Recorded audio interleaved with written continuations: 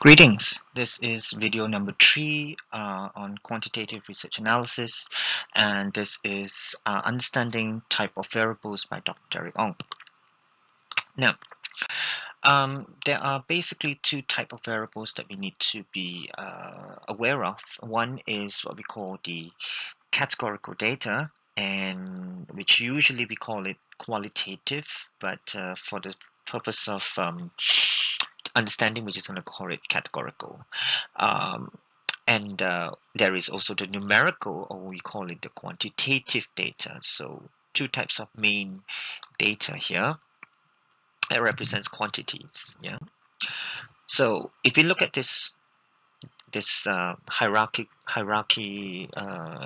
thing here, data is actually categorized into categorical and numerical, and then under categorical you have examples like marital status, political party, eye color, gender. Basically they are categories. They are categories that fit into these data.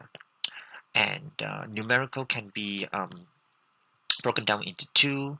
One is called the discrete and the other one is called the continuous.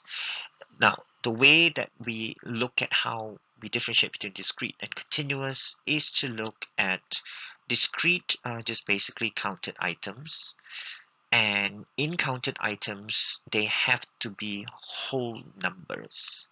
So, for example, you cannot have 1.5 accidents. You have to have 1 accident or 2 accidents or 3 accidents. So there's nothing in between a 1 and a 2.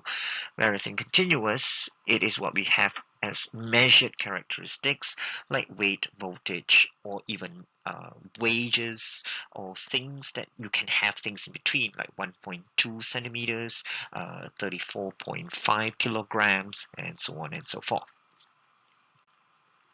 So let's talk about levels of measurement from the types of data that we had.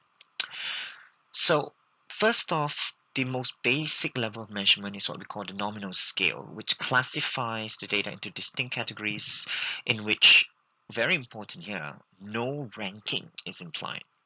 So things like personal computer ownership, you have a yes and no. Stocks owned, whether it's growth value or others, internet provider, even gender, male, female, is part of a categorical variable which will require nominal scale. Yeah, that's basically it.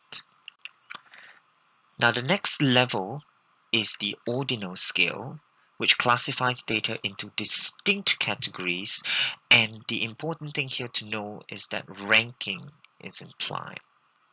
Now, one of the reasons why gender is not an ordinal scale is because we don't say that the females are better than the males or the males are better than the females, they're all equals. But as you can see from the categorical variable here, in terms of ordinal scale, you have student class designation, product satisfaction, faculty ranking, hotel rating, and student grades, with all these as your possible values that can go into the variable. Yeah. Now you notice from the nominal down to the ordinal, you add on the rank. Now to go even higher, you then have the interval scale, which is an ordered scale, which the difference between measurements is a meaningful quantity, but the measurements do not have a true 0 point, which means there is no fixed 0 point, because for example, if you take temperature, a 0 temperature here in Malaysia does not mean it's the same 0 temperature in another country. So therefore, although every single value that you put in the interval scale is a category by itself, and there is ranking, but you cannot do comparisons. The only way you can do comparison is to use a ratio scale, which is the same as your interval scale, but the difference is now that you have a meaningful quantity and measurements because everyone has a true 0 point. For example, weight. You cannot have negative 2.5 kilograms, If you are in debt, then you are just zero, and you don't have money.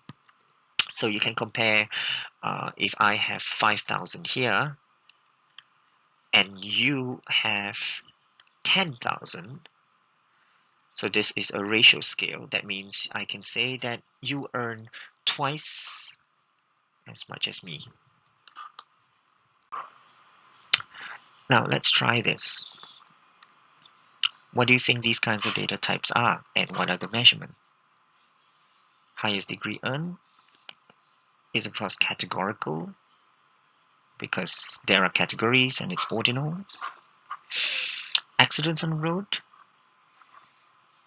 Now you know that this is counted, so it's definitely discrete numerical, and there is a fixed 0 point, so it's ratio. Brands of cars, you know it's categorical, and it's nominal because you have categories of brands of cars.